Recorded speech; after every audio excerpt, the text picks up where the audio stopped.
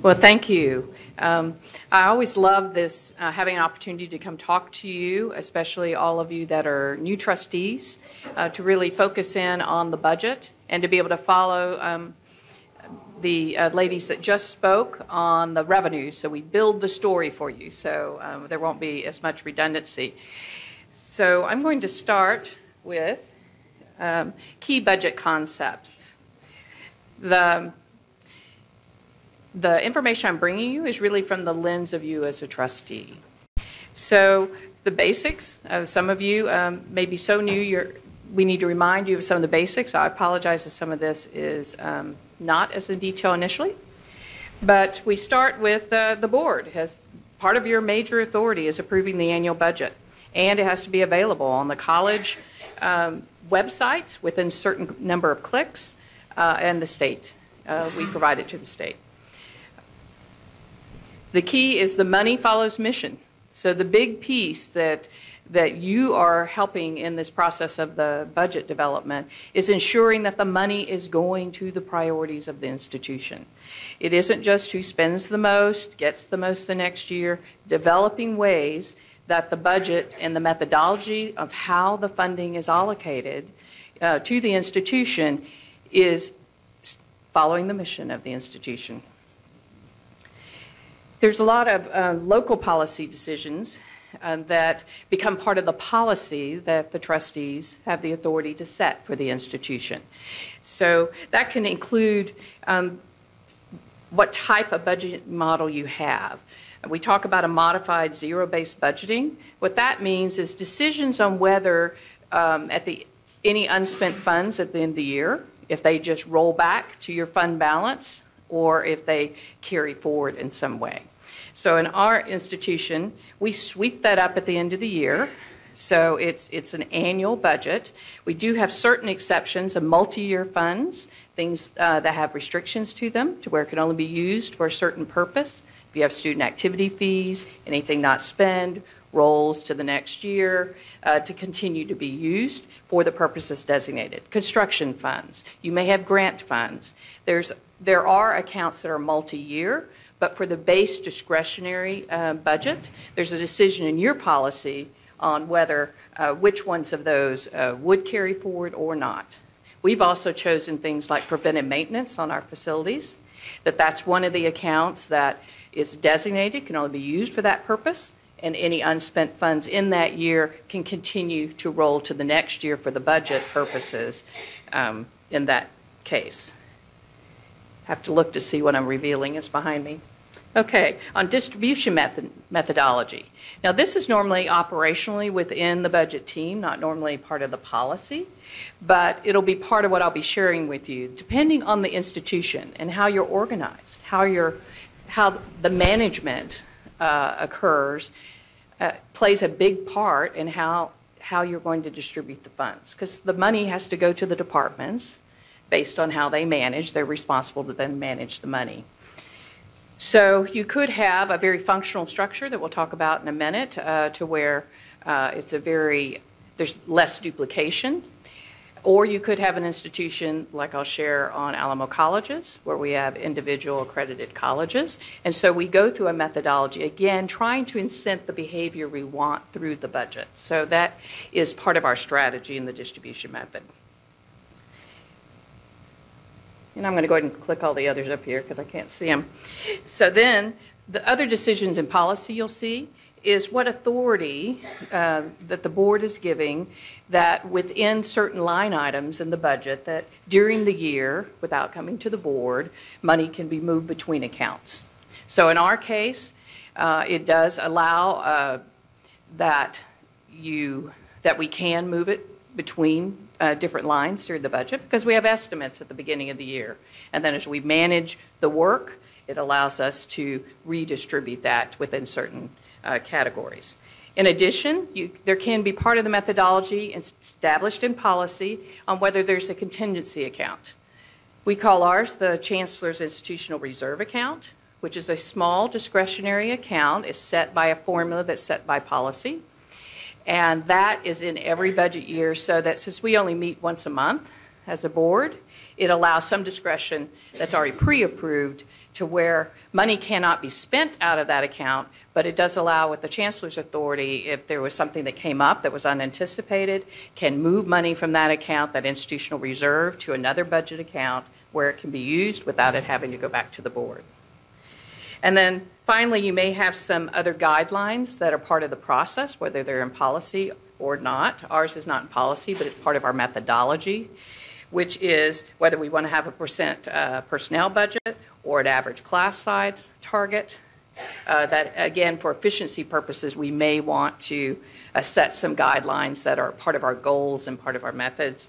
And you may also establish a pool for strategic initiatives. In our case, many years ago, we set aside as part of the budget process $2 million for a student success fund, and it was designated for specific purposes, specific strategies that were discussed with the board and set when we set the budget, so that, again, we could keep moving the needle on certain things that we needed to put a little money to get some strategies underway. So we talked a little bit about how the organizational structure affects you. In many years, I've also presented with a peer of mine from Austin Community College. So I shared some of their structure because we used to contrast, and I thought I could still share that. In their structure, they're a one college model. They have one president, CEO. They have one set of administrators, one set of department chairs. It's a very linear structure. So for budget purposes, their budget can basically just build all those functional accounts, set all of those assumptions, and then set your budget. So it can be much easier as far as not easy in balancing the budget, but easy in the mechanics of how you look at the dollars in the budget. Contrasting it with Alamo College's district, we're always trying to ensure that we are providing a budget methodology that's a fair, transparent allocation of the pool of money. So because we have 5 colleges individually accredited, we have 12 off-campus sites supporting an 8-county region. We have 1 chancellor. We have 5 vice chancellors that coordinate across those colleges and do a lot of district support operations on behalf of the colleges, such as our police department and all those things that are centralized and support all of the colleges under a collaboration agreement with the colleges. And we also have 3 vice presidents per college, so 15 vice presidents that have similar functions, academic success at every college. So because of that structure, we ended up creating a high-level model that looks at how we allocate the pool of money based on where the work is occurring. What are the workload drivers? And so I'll spend some time showing you what that is. It may be applicable if you are an institution that also has multiple locations, some functions that are done in multiple places, and you want to create a way that's not just who spends the most, they get the most money the next year, but that's tied to how many students they serve. If it's facilities, it's tied to square footage changes, that it's basically a formula that creates a pool of money that then gets distributed. So it becomes a little more complex. I'm just going to share it today because it is an option that for some institutions can be helpful. But I would say if your institution does not have that complexity, then it may not be needed for you either. So other starting points is as a board to think long range. What we do is we build the budget, and together with our board is look at long-term estimates of what we think is going to happen in state appropriations, all of our revenue streams, and operational costs, and what our capital needs are. We also focus in on when we're making revenue estimates, questions, we look at what's going on in the global, national, state economy. What might be the effect on state appropriations? Is tax revenues up or down? We also look at, when we're talking about state appropriations, we're talking about their tax revenues. So we look at what's happening, what are we hearing on sales taxes, and what's happening at a state level that could affect the pool of money that then in the next biennium is going to affect our share of what decisions they make for us. And we have a lot of other competing priorities at the state for our funds, as you know. What is our taxing district appraised value looking like? Is it trending up? Is it trending down? Again, start planning ahead. So it's not just a single one-year budget. It's starting to think of, I may have downward pressure coming, so we need to be careful if we're doing labor ads because those are recurring costs, and that could cause some issues. So those are the things that as an institution in the budget process is considered. What's going on with financial aid? That could affect your enrollment. So again, what the institution is paying attention to is all of those predictors when we're setting those revenues. I put this slide in. I won't spend a lot of detail, but folks have found it helpful. There's a couple key differences from our university partners.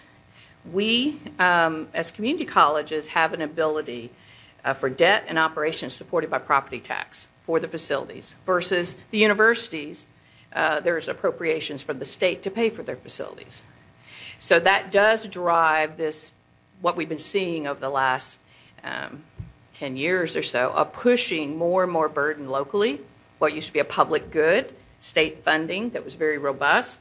Because we have taxing authority, when money gets tight, it starts pushing to local, which is state, and also pushing local to perhaps us having to handle it through tuition. So it does make us different than our university partners. The other piece I highlight is that education in general, our core expenses, instruction, all of those things.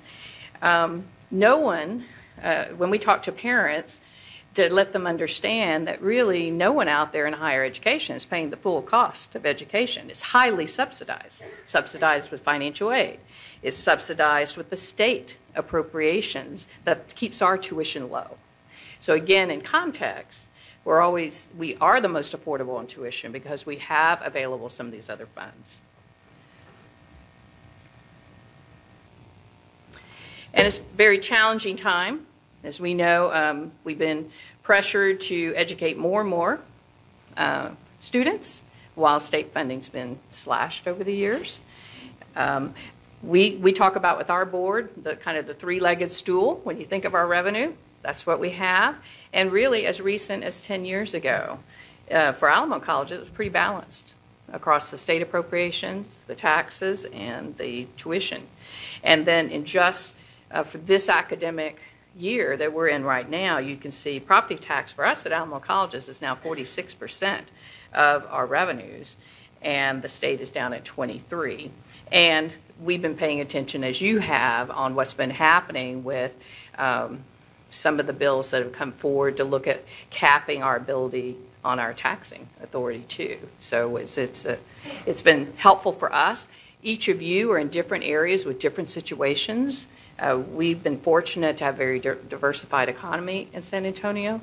So without changing our tax rate, we've actually benefited with money that's helped us with some very, very old facilities that needed to be addressed, as well as bring some of these extra support services. We're still Texas is the lowest tuition in the nation. Among that, we've been watching that, so it's still a great deal for students. And then I want to shift real quick to then talk about kind of the budget concept in general a little bit more. I'm going to start trying to go a little bit faster because I know we're limited on time, and you can probably read this quicker than me talking. So I'll try to go, and definitely, at the end, if there's something we need to go back to or you need to call me, certainly do so. So the first model is that if you're an institution that is a kind of functional organization, not like ours with the 5 colleges and all the 15 VPs, et cetera, then this model it could start with budget development. All starts with strategic planning for all of us, that you really got to know what's important, what is in your plan, and make sure your money is lining up to that. We look at district strategies that we may be investing in for that plan.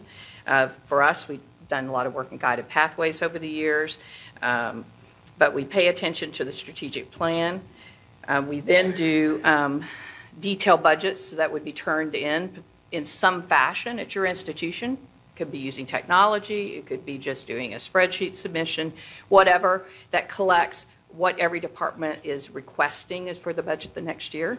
That often is how it starts, and then the work of looking at that process of prioritizing where we're gaining some efficiencies and where we're able to maybe invest in some key strategies that will help our student completion agenda and our other services. And then the board approves the strategic plan and the budget. You know, there's all of us it starts with revenue. You've got to estimate your revenue before you can even head to expense. And from that revenue estimate, you're really getting the volume of what you expect on enrollment. That then is key to understanding then what are you going to need for instruction and what are you going to need for student services. So everything ties together. So it all starts with revenue and then goes through some sort of approval process at the institution as they try to balance the revenues and expense to a proposal that then would ultimately come to the board for discussion of what is in those numbers. What are the strategies? What are the key opportunities we have? If there's perhaps some additional revenue we weren't anticipating, what's our long-term outlook? All that discussion normally happens in those budget discussions with the board for approval. When we switch to Alamo Colleges, ours starts with determining our baseline revenues. We have a concept we call formula and non-formula. Formula are those things that we calculate based on certain projected items, such as taxes. We estimate what our property tax valuation rate, percent increase or decrease might be, what the appeals are looking like on taxes, and then we calculate based on that what are we estimating our tax revenue is going to be. On the state, we're paying attention. If we're in the biennium, it's monitored during the entire budget build process to see what the state's doing and what we might expect our state appropriations to be. Tuition and fees running various scenarios based on growth projections or not. And then if you are having to consider a tuition change, then running those scenarios of the impact so that can be provided for the decision making of the board as you go forward. What we call non-formula are things that are not just general discretionary that comes out of this. It's basically things tied to restricted purposes. So for instance, we have about 28 special programs that are very high cost program, high equipment or maybe stipends for faculty to be able to attract for faculty. For those programs, we actually charge a special tuition rate on top of the regular. That money is provided directly to which one of our colleges is offering the program. So it becomes a non-formula. It equals the revenue. Whatever the revenue estimate is, we add the expense that allows them to have the instruction and the equipment needed to support that program. On a revenue outlook, I know the last presentation talked about a lot of these things, but what we look at is on the state revenue, the key takeaway from this that we've been saying for years, flat is kind of the new growth. We get excited if we have a flat amount of pool of revenue from state appropriations. And the reason is because, as you know, on the contact hour funding, it isn't necessarily logical. We turn in all of this information that comes up with what the cost of our programs are across the entire state. All that gets turned in. And then from that, there's actually a formula where then way back in the day, we got funding of 80–90% of those costs came through the state appropriations of that formula. At this point, we're down to 23% of what those costs are is actually what the dollar per contact hour rate we end up getting in the pool. And the reason is the state is solving for a pool of money that they have, and they're not necessarily looking at the number of students, contact hours, or anything that we have. So it becomes a pool.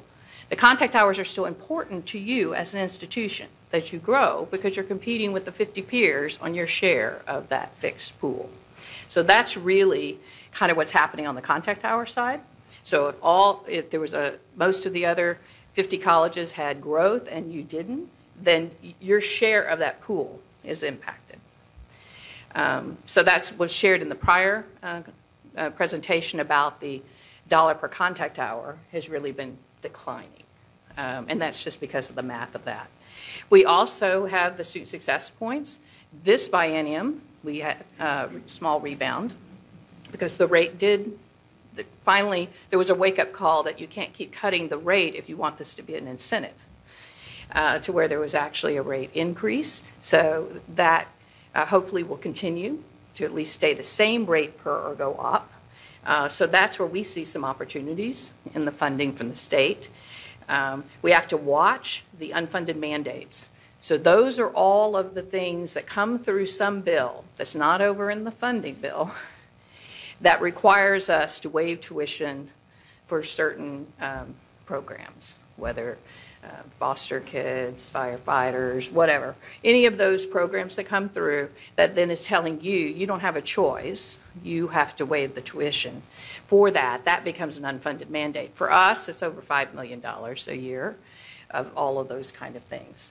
On top of that, we've elected as an institution on dual credit, long before I got there, which is about 11 years ago, we've been waiving dual credit tuition. And so, but that is a board decision, and it is allowed in the state law that that's one of the areas you can waive. So every institution treats that differently, and we'll talk. I know there's been a lot of discussion already.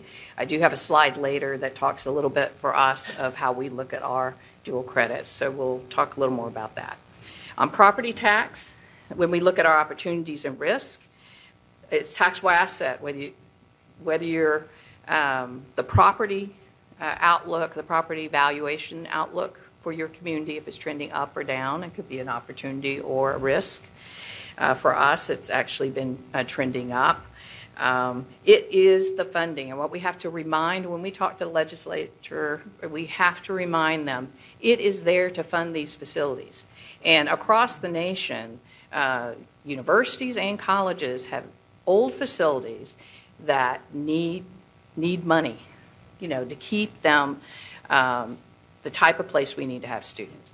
And there's not enough money in the world. It's competing with our annual operations. So you have to be very strategic to think about there's some subset of your budget that needs to be out there to continue to deal with that over the years, keeping your facilities where they need to be. Because I know it's something we focused on. We started probably 11 years ago without actually having a set amount of our budget designated for preventive maintenance, and we're trying to get it closer to about 3% of the replacement cost for property, which is a long challenge. We're not there yet, but we've been steadily setting aside to make sure that we can deal with the roofing, the envelope of the building, all of those things. So that's key. Property tax, that's the only thing that's going to pay for it. The state can't pay for that. They also can't pay for your facilities employees and their benefits or any of that. It's not part of the state funding. That is what your taxes pay for through both the debt rate and your operations rate. And we've actually, from taxes going up, it's actually been mitigating for the loss from the state we've seen. So right now, we dodged a bullet this biennium, as you know, on having us exempted from the rollback rate cut that's currently at 8%. Others were hit with it being lowered to like 2.5%, 3.5%. So that's something that we'll still have to fight probably every biennium for a while. So it's just right now, it's okay, but it may still face us in the future. And so then as we move to the enrollment and tuition and fees, for us, the one thing I wanted to comment on was the, just like we were talking about dual credit, we've taken other strategies in the tuition side. We know that we can impact student persistence and completion based on how we structure things. Research shows that if they, we're going to lose students over the summer. So if we can keep them over the summer, they're more likely to come back in the fall. We also know if they take more credit hours, not just one class at a time, but if they get closer to full time, at least 9 hours or something, then they're more likely to complete because they can get their associate's degree maybe in 3 years, not 10 years at one class at a time. So because of that, we created a summer momentum program that based on students taking on average at least 18 credit hours across fall and spring, which would be 9 and 9, or they could get a free class in the summer. If they took higher than that, on average 12 per term or 24 across both terms. They could get 2 classes, which meant in 2 years they'd have their associate's degree and they'd get the full Pell without it being prorated. So that strategy would be something, again, you can use things in your tuition strategy. It's through a scholarship. We can't waive tuition for those classes in the summer. It becomes kind of a scholarship. But that's been helpful to us, that we've seen what we expected, persistence going up and grades being a little bit better on those that went at a faster pace and sticking with us. So I just bring that up, that when you get to tuition and fees, you've got to forecast your enrollment. You've got to forecast the mix of out-of-district, in-district, depending on your rate structure, the proportion that's dual credit, all that work goes in to see you could have opportunities to a mix change if you're reaching more international students and you charge more for international. If you're reaching more online, that's out-of-district, that could be a revenue opportunity. But you're going to have the services and the expenses to support that, because then you're going to have to be able to have online services. They can't just come to the front counter. So it does have cost and revenues to consider. But there are lots of opportunities there. Also, the one risk that I put on the slide is that most of us have been steadily working on trying to make sure that for all of our associate's degrees, we get that closer to that 60 credit hour. And we've been, that students don't stay forever and take 100 hours with us and use up a lot of their time. That is putting downward pressure. So sometimes if you hear from your institution, hey, my contact hour projection is pretty flat, there's probably elephants moving in that. You could have the average contact hour per student going favorably. It's going down is what we want. They get just what they need and they move on and complete. You could have that going on at the same time you're having growth, and it just happens to look flat. So there can be a story in there, and it's worth unbundling it to really know what's happening. This one I won't go into the details, but this is one I've shared with some parent groups where there was, when they saw that our tuition went up, they tended to think, just like if you're a profit, corporation, that must mean you're inefficient or you're making tons of profits. We're nonprofit. This is heavily subsidized. What's hidden in the why we have to do is that three-legged stool. If the state revenue is going down, if taxes is being impacted, the only lever we have to continue to operate the open access is to the only lever is tuition in that case. So it is an inefficiency. So on average, our students only pay 19 cents of each $1 when you factor in the financial aid and all of the other things. So it's a story to tell. I know I'm running out of time, so I'm going to flip through some data that's here for you. It's in the deck. We, every year, for us, we pull a snapshot of all 50 community colleges to understand what the tuition and fees are. The point for this is everyone takes a different strategy on fees. For us, we buried our fees in tuition. We didn't have a lot of fees outside of it because for veterans, a lot of veteran reimbursement doesn't pay for fees. Other institutions may have done something different. So here takes for a 12-hour load, what's tuition and what would be fees, and then looking at it an average on the total tuition and fees where you could really neutralize that variance by institution. And there it shows the impact of our free classes that you can't really see in a snapshot of just the 12 hours. The next one is same information, total tax rate. Buried in that is debt versus your operating, and that can vary by institution based on have they issued debt. And so again, it's a lot of variation, but it's a snapshot of what all the peer colleges have. And this is available every year. TAC provides this information. We just go through and provide it to our board. Our budget process, the key thing is we did the formula. I'll show you in here, and you can always call if you want more information. The point is we divide the pool of money to our 5 colleges. Based on formulas and even to our district operations like facilities, et cetera. And then we allow discretion locally on how they take that pool of money that's based on how many students they're going to have and all of that. It's a formula. They ended up with a single dollar amount that they then can say how much is going to go to tutoring, how much is going to go to the classroom. And we found that worked for us because it's not someone on high at the district knowing what's happening at our college, it allows them to then, as long as it balances to the bottom line, they can then load the budget based on their unique knowledge of their campus and their priorities and programs. So that's been a huge thing. We do overlay that standard formula with anything we're doing district-wide. When we invested in advising to move to 350 to 1 on how an advisor for every 350 students, that was a change from history. Nobody had the money from that before. When we set aside money to do that, we then overlaid it and gave all of our colleges their portion of that on top of the normal operations. So that's the concept of what we do at Alamo Colleges. The actual model, the formula here gives you the metrics we use.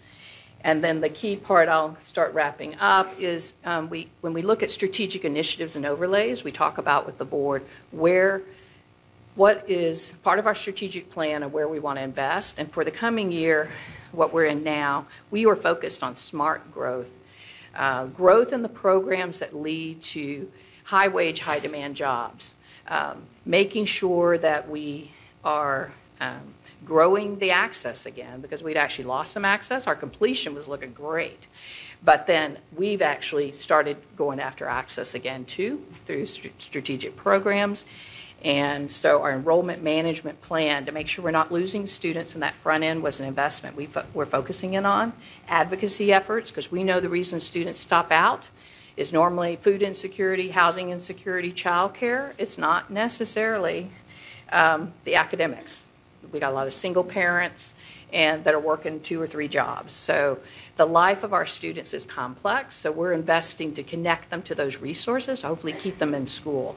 Student Success Fund I mentioned. Talent is our own employees. You always look at the wage competitiveness to retain and keep your employees, and so that's an important component of the budget. And then also a way that you can incent innovation, even if it's a small amount that allows people to submit, I had this good idea, if I had funding, have a process to consider the idea and be able to then take a piece of the budget to give to much further in the organization to propel innovative thinking. So that's our focus. The last pieces are in here.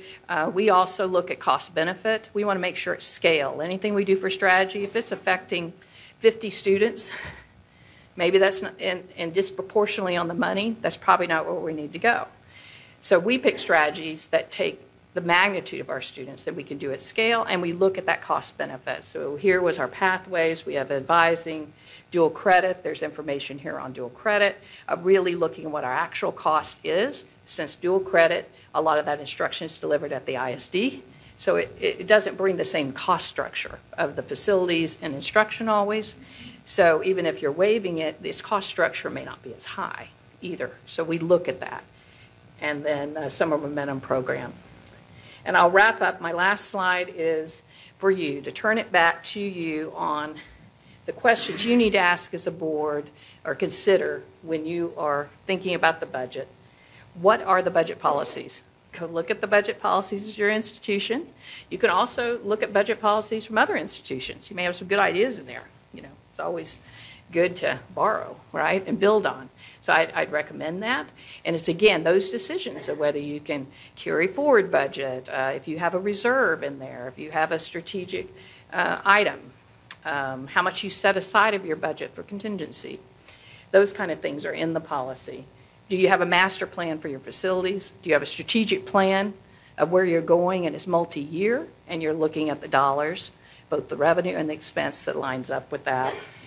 And that's the kind of information that your budget office and your leadership would be bringing to you. And then how does it work? You know, that you need to at least know in the number they bring you, how does the budget process work? I think at a high level, we've done that with our board numerous times, so they know kind of our workload model that we do and why we did it.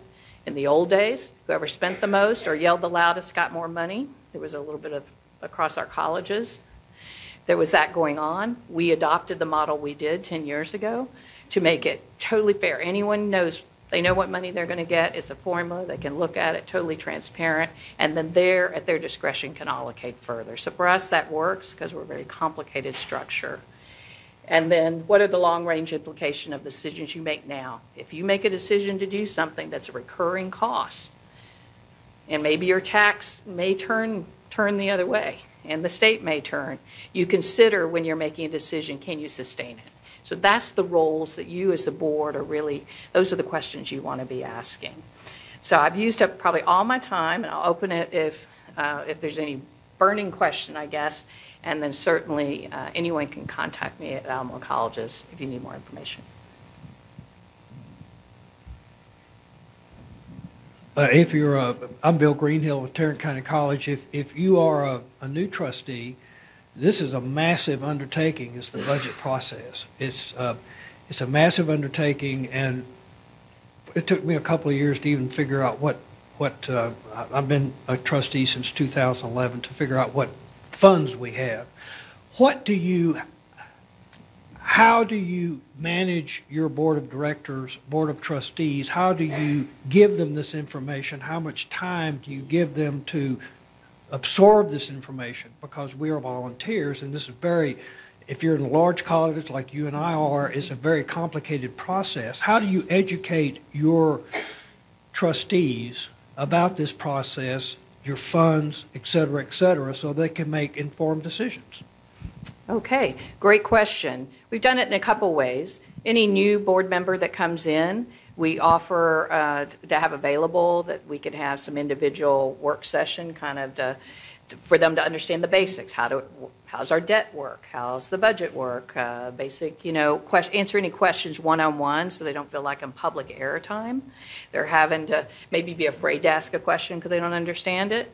So we do offer that for any new board members. We're fortunate enough, our board, many of our board members have been on there a very long time, so we've had opportunity over time since we've been doing much of this process for 10 years. But even we supplement that depending on the need of our board on if we have a lot of new people or what, is we have a retreat, 2 retreats a year that's focused on the budget. It's normally lately, it's been like half a day. In some years, way back when we had some real challenges or we were really looking at some additional information we wanted on some of these key strategies we were going after, we even did a 6 or 8 hour. It was typically a Saturday in that case, to where we made it part of our process to do our first look. Used to be at the end in the fall, already when you're publishing your budget book right now for the current budget year, we'd already be talking about the following year. We've now built a little time to get a little bit more actuals under our belt before we have the first conversation for next year's budget. And so ours will be in the January, early February, for a first look that's focused on revenue and strategies. And then we do our July, is when we have our big discussion in a work session. And that allows us then to answer all the questions, show all the details, and then we actually, in many cases, at that robust meeting where there's a lot of time given to it, we can even get the approval, which allows us to actually open up both budget years in August on non-labor purchases, so we can get purchases going to be ready, be here by the time 9/1 starts for fall, so that we can make that fall semester work better. So we try to get our budget approved in July. So that's us. We also have special sessions and other things when we're dealing with master plan, utilization of our campus, other things that would be getting into the facility side. When we were going toward a CIP, we would do other special sessions. I know other institutions, they have, as part of their regular process, maybe ahead of a board meeting, couple hours, depending on what their board is comprised of, if they're working or not, to where they have these work sessions and maybe bite-sized pieces along the way. So there's multiple ways to do it. But for us, we focus on twice a year, and then in a regular board meeting, maybe have a little discussion.